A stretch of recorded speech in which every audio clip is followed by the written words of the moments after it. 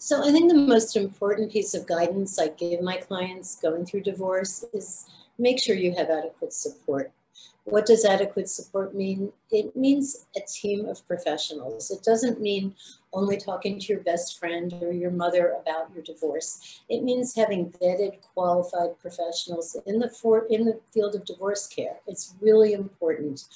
If your best friend is telling you, you never should have married that person, I knew you'd have problems and can't believe what's happening, this is terrible, he or she is just horrible, that's a lot of negative input for you.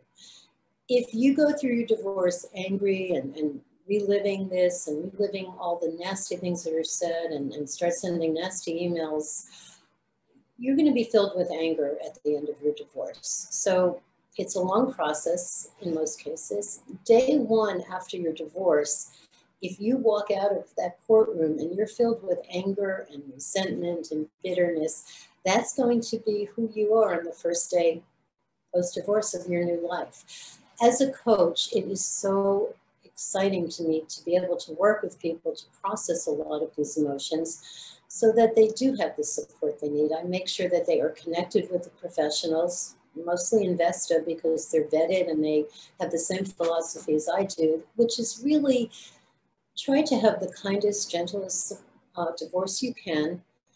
Try to process it as it's going on and try to emerge whole and looking forward to the next chapter, even if it's not what you want. And, life happens, life is not a straight line. And together as a team, we can help people get through this in the best possible way.